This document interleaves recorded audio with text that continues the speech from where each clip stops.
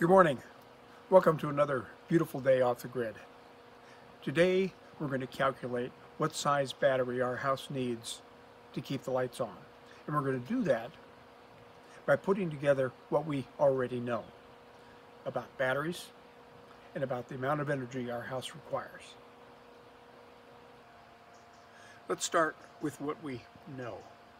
We know that our house requires 1,520 watt hours of electricity a day. Karen showed us how to calculate this in our last episode. We also know from an earlier episode that batteries are measured in amps, not in watts.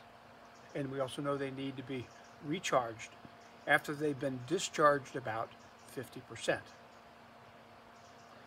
Now we have a problem. We're talking about watts here and we're talking about amps here. So our first step is to convert the watts to amps so we're talking the same language when we try to figure out what size battery we need. Now we do this using something called Ohm's law.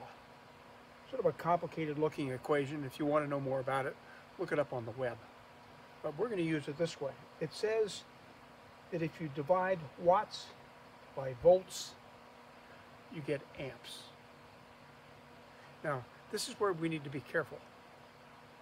Now, our cabin is wired for 120 volts. So we could come out here and we could take our 1,520 watts that we need and divide it by 120 volts, and we come up with 12.6 amps.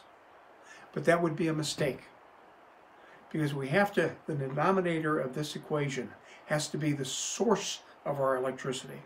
And the source of our electricity is a bank of 24-volt batteries. So what we need to do is take our 1,520 watts,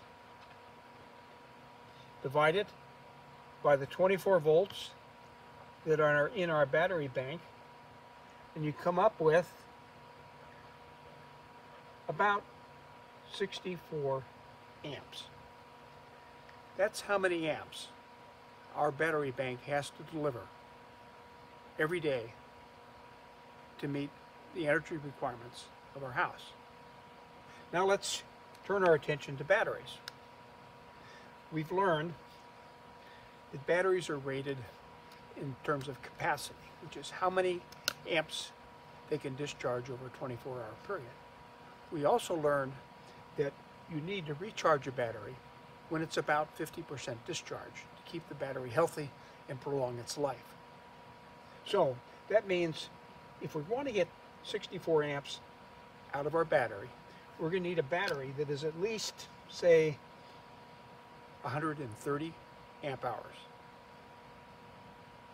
So that's it. Voila! We solved the problem. We can keep the lights on in our house with a 130 amp hour battery. Not quite. Because if all you have is a 130 amp hour battery, after 24 hours, when you get up in the morning, that battery needs to be recharged. And you're going to have to recharge it every day after that. It's not a very good strategy if you've got snow on your solar panels. So I think we need a wee bit more battery capacity and maybe some other choices. So while we've answered the question, what's the minimum size battery capacity you need to keep the lights on, we haven't told you how many more batteries you need for some breathing room. And for that, you're going to have to wait for our next episode, where we're going to talk about how many more batteries you might want and give you 4 other options for giving you more breathing room for your off-site, off-grid cabin. Now before you go, and while you're watching all the little logos for subscribe and tune in to our next show, I want to ask you a question. You hear that humming sound? You heard it all through the whole video? Well, I've got to explain. Follow me. Hear that noise? You may even have trouble hearing me. This is what you're hearing. It's our micro hydro unit. another episode you might want to check out.